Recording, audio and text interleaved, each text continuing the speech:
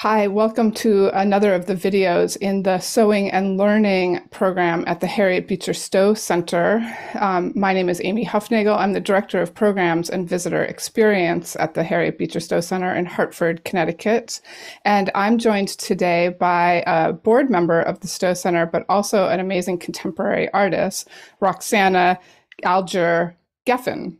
And Roxana's here as part of the suite of programs that circulate around our sewing project and craftivism project to really take us into a contemporary artist's view and other artists working with sentimental texts or texts as a component of their work.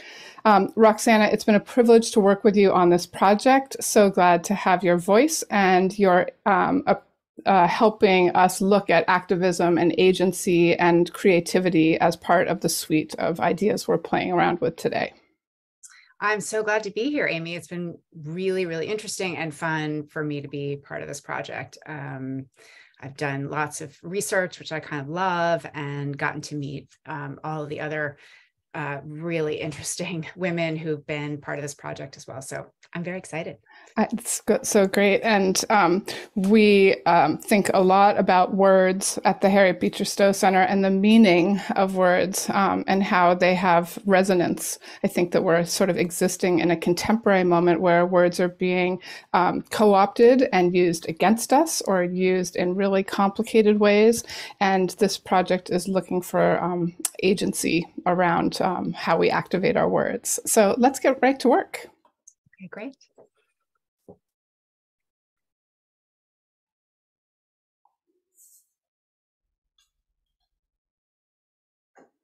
All right. So my part of the talk, my talk as part of the workshop is called Always And. It is about the idea of, excuse me, let me go back there. It's about the idea of craftivism and the work of three artists, Dr. Sean Kimber, Diana Waymar, and me.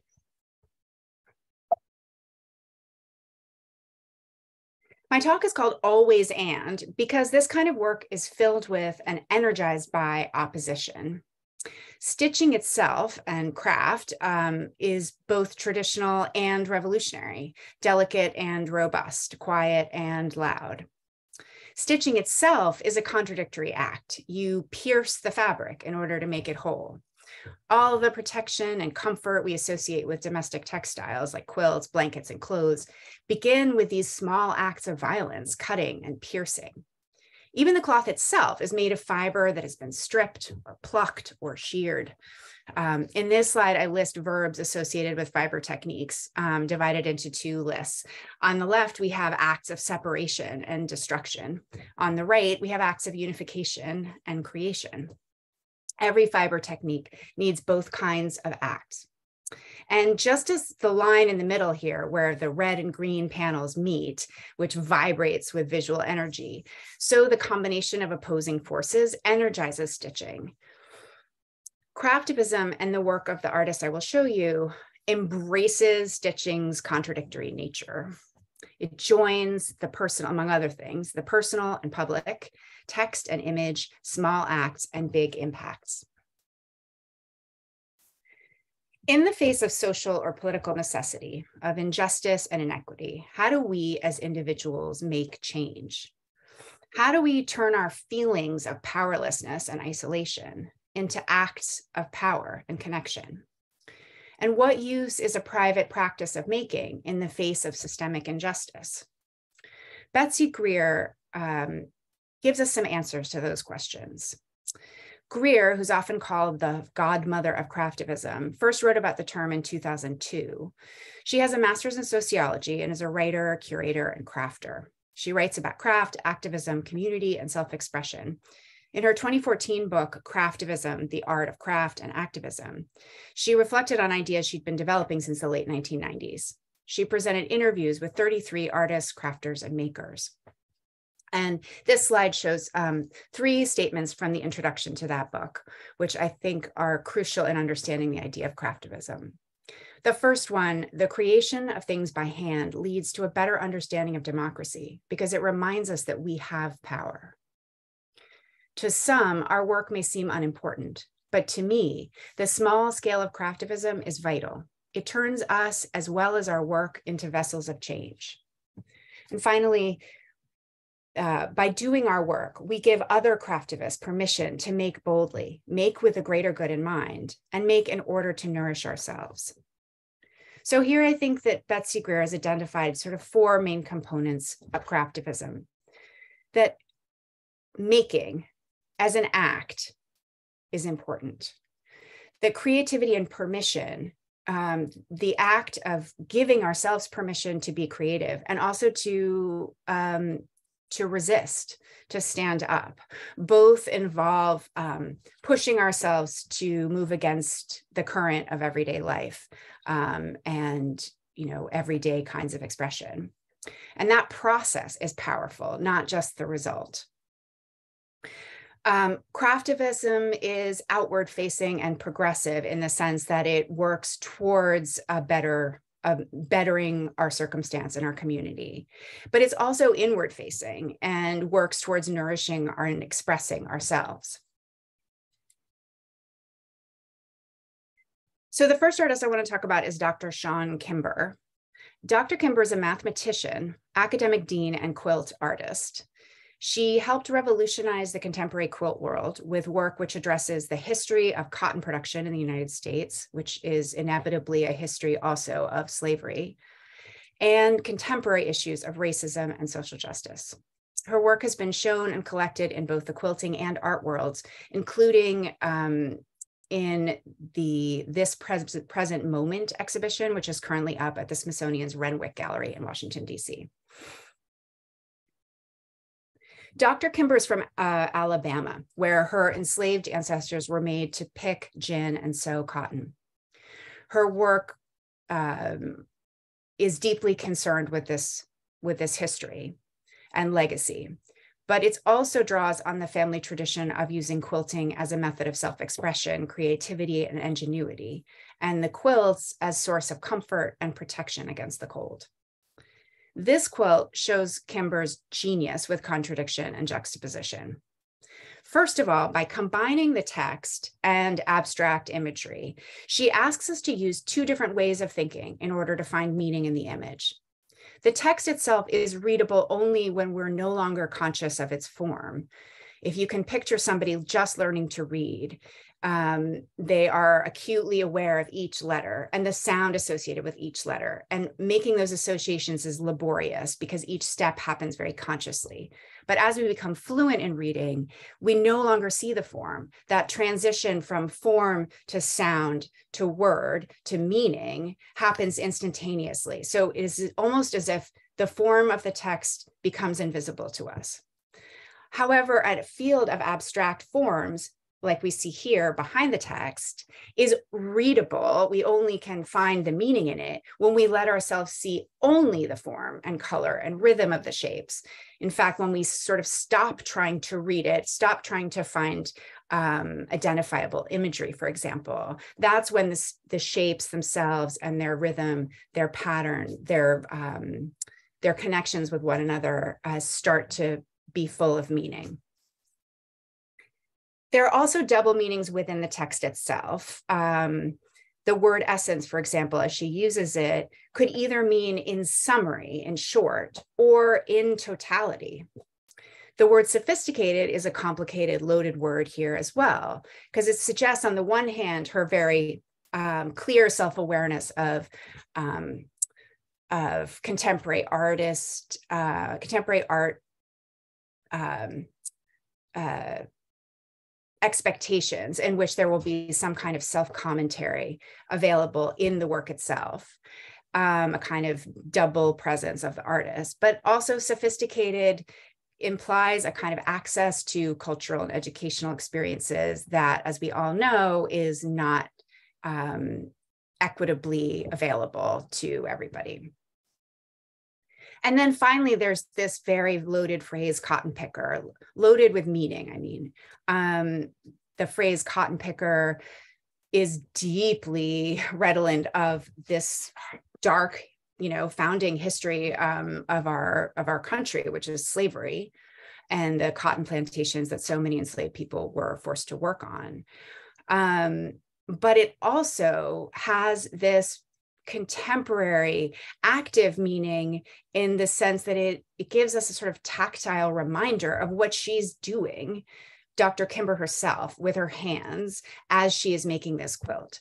So this phrase, which seems relatively straightforward maybe at first glance, actually flickers back and forth between historical meanings and contemporary ones, between recognition of her place in the academic world and also recognition of the realities of inequality in our country, and the sense of, the complex way identity forms our sense of ourselves. These juxtapositions also force us to sit with this image, sorting through the meanings. It has the kind of slow, reflective speed of some fine art, the message of activism, and the techniques of craft. And by the way, when I use the terms fine art and craft, I have deep resistance to the hierarchical sense of fine art being above craft. So I don't imply any kind of hierarchical meaning there. But I do think that they have somewhat different characteristics and expectations. So that's what I'm referring to. So here's the second quilt of Kimber's. And this is actually the piece that is currently in the Renwick. And to me, this piece speaks of the despair we often feel when confronted with acute injustice, when it's so hard to believe that our small actions will make a difference. Because this quilt, more than any of the others, shows us the value of slowing down, the power of many small acts. This quilt with the text, it's so easy to look at these 4 words and feel like you have understood what the text says and means. But it's actually only when you slow down, way down, that you see the complicated, multi-layered sets of meanings that she creates with just these 4 words. If you think about it, if you read the quilt with this kind of slow intentionality, you get I am still, I am not still, I am still not free. And already we see these layers of identity, of self within the larger whole, of movement and stillness, liberation of existence and denial of liberation. The juxtapositions here are profoundly energetic and powerful to me, and set against this object, which by nature of her incredible virtuosic skill in piecing and quilting, required an unimaginable amount of time and so many individual stitches, so many small acts of creation in order to make that there is this kind of monumental slowness about this piece that I find increases its power tremendously. Finally, the last quilt I want to talk about is the one for Eric G., which she made in 2015. This quilt is a response to the death of Eric Garner, a Black man killed by an New York City police officer using a chokehold in 2014. Kimber describes in an interview watching the video of his death over and over in order to make sure she had counted the number of times he says, "I can't breathe," correctly. In this quilt, she is asking us again to sit with the words, of a dying man, repeating the words just as he did. The power of this quilt comes from the combination of images and text. The phrase becomes a symbol of the man himself. It reminds us of his presence and his unfortunate later identity as the man who died in this particularly terrible way. And once we see the phrase as a symbol of the man, the way it's repeated and the change in color and spacing and level moves us through life into his death. And it is, I think, a very powerful piece. Finally, Kimber also feels, as Betsy Greer mentions, that communal support and self-nurture are important parts of her work. She shares her pieces often on Instagram, social media. She used to have a quilting blog that was hugely popular. And she uses social media in creating and connecting with the community and spreading the message.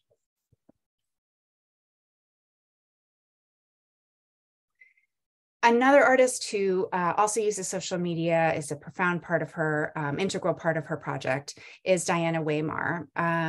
She is a Canadian artist, maker, and activist who's lived and studied extensively in the US. Her description of this project, the Tiny Pricks Project, identifies a number of juxtaposition, acts of creativity in response to uncertainty, the permanence of objects as opposed to impermanence of social media, specifically Twitter, the quality of textiles, warm, traditional, handmade, set against the frequent hostility and unreliability of President Trump's words and actions. The Tiny Pricks Project began with Weimar stitching a quote from President Trump, "I'm a very stable genius," onto a textile and then posting it online. The project quickly turned into a collaboration with others stitching and sending their pieces to Weimar for posting and exhibiting. Each piece empowered the next. The pieces resonated with viewers, making individuals feel seen and their feelings validated. And the rapidly growing community made each act feel important and the makers feel more powerful and become more powerful, just as Greer describes. As Diana Weimar said in an Instagram post, she began this project because I love words and hated what Donald Trump did with them. Pieces like this one show the power of text and image combined. These pieces show the context of the text. Here, the phrase, "Believe me, I can fix it alone," is potentially innocuous, but surrounded by the garish but amorphous face, the large cartoonish mouth, the phrase seems both ridiculous and ominous. Once the Trump presidency ended, Weimar began looking for other texts that she felt were powerful and relevant to the moment. And here's a lovely quote from artist Louise Bourgeois: "The act of sewing is a process of emotional repair." Finally, we get to my work, not finally. Here is my bio. I am our multidisciplinary artist. I work with lots of different kinds of materials, and my work also centers on juxtaposition and conflict within the work. Here is a piece I made called "Sentimentality is a Mask for Cruelty." The text is a quote from James Baldwin, as used by Dr. Eddie Glaude in his talk during the Stowe Prize Award at the Stowe Center in 2021. I have made several bodies of work with social justice issues at the core, primarily centering on my own family history, whiteness, and white privilege. It's in this kind of work where I most often combine text and textile. I think I need the immediacy and directness of words in addition to the slower language of images. These three pieces are my response to something that happened last spring here in Washington, D.C., where I live. Last spring, a sniper shot hundreds of rounds into my daughter's school. He was set up on a high floor across the street with multiple long guns and boxes of ammunition. He had a clear view into the main artery of the school through its floor-to-ceiling windows and to the main exit. He waited until pickup time to open fire. My daughter and I were in the car in front of the school when it began and did not understand what we were hearing and left unharmed. Other students and staff who were still in the school were besieged for hours, some of them severely wounded. Of the people who were shot, 2 will never fully recover. Thankfully, no one was killed. As we readied the school for the students' return several weeks later, I made the banners on the left to hang in the main meeting space. The hanging on the right quotes the last line of a powerful poem written by one of the teachers, Sean Felix, about his experience of the shooting.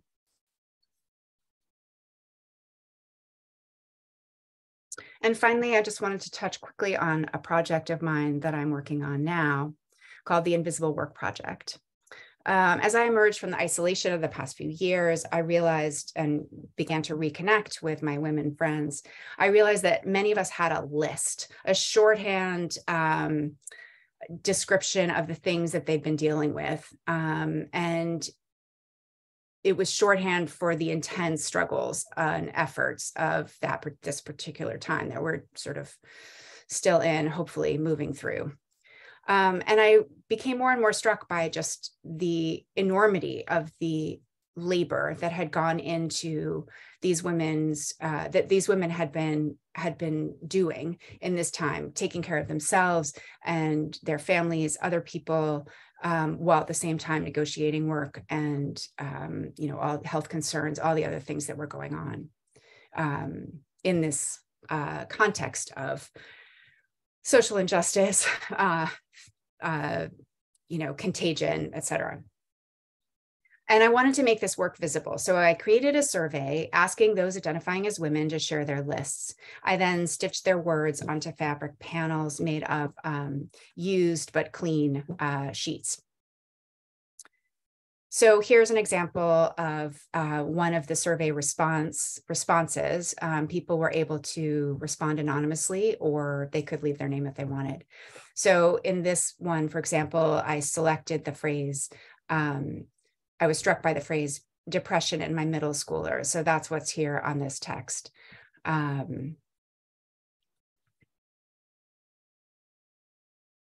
This next one, I read through the submission, and there were so many different kinds of loss that I ultimately felt it was best represented just by counting the times that this woman used the word loss and just representing that this submission was so full of loss that was the best way I could represent it.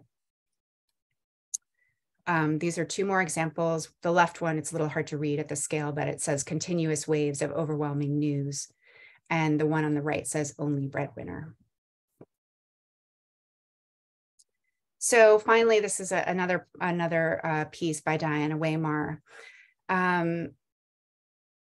We stitch in order to do something, in order to center ourselves, to join with others, to make, to speak out, to resist, to nurture, to change, because we, like our work, are all of these things.